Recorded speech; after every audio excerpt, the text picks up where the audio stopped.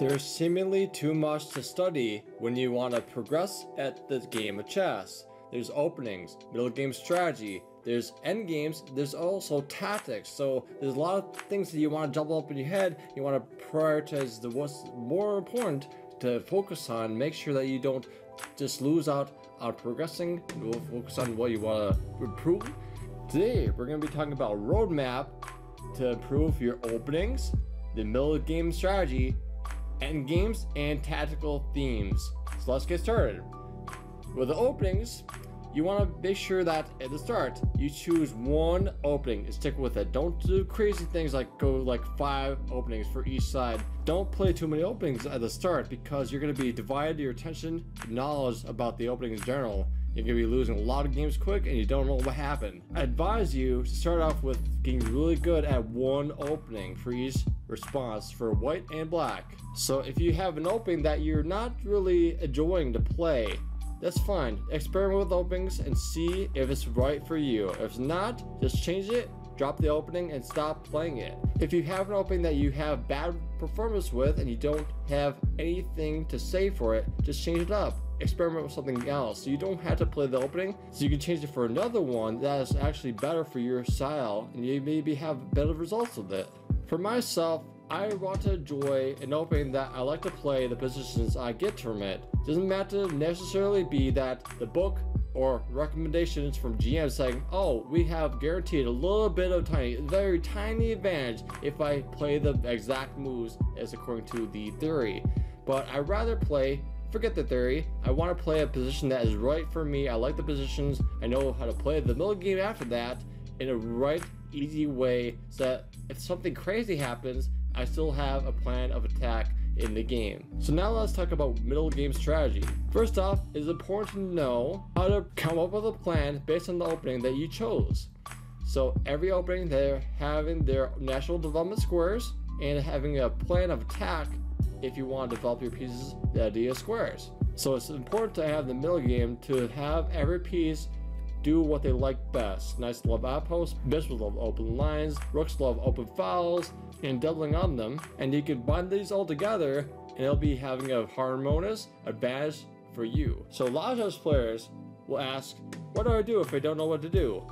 So the answer to this is simple. So if you don't know what to do, you want to just improve your worst piece on the board. And over time, you do that a lot, you're going to have a plan come out of nowhere. So if you have 2 bad pieces, like, oh, middle eagle, what should I do? So then how do you decide between 2 bad looking pieces? Doesn't matter, just prove one of them and prove the next one next move. Let's talk about endgames. To some people, they are daunting, very intimidating, also boring. They want to just play in the middle game, beat them, and just don't worry about the endgames at all. Or else, it's basically, they don't know how to study endgames to get better at them. So it's basically a waste of time and retrospective in the beginner's mind because they want to focus on the early game, just getting a good game. But I can tell you that playing chess in the way that you're going to avoid all endgame possibilities is a bad way to play the game. Endgame is a very big aspect of chess that determines, that separates good players from great players. Endgame skills are vital to be able to finish up the game in the desired fashion and result.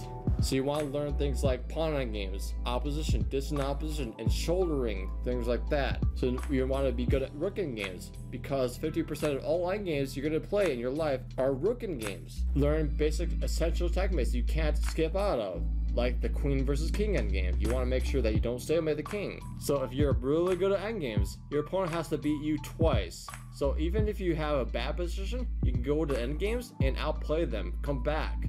You have a second life.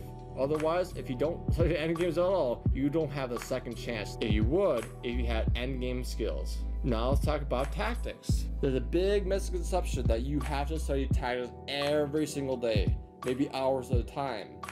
You don't have to be a decent player. I can tell you that.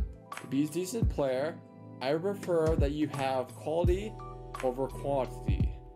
So you want to study the tactics, the specific motifs that are more important to you than generally just doing tactics trainer was very boring, repetitive, and you don't see any progress.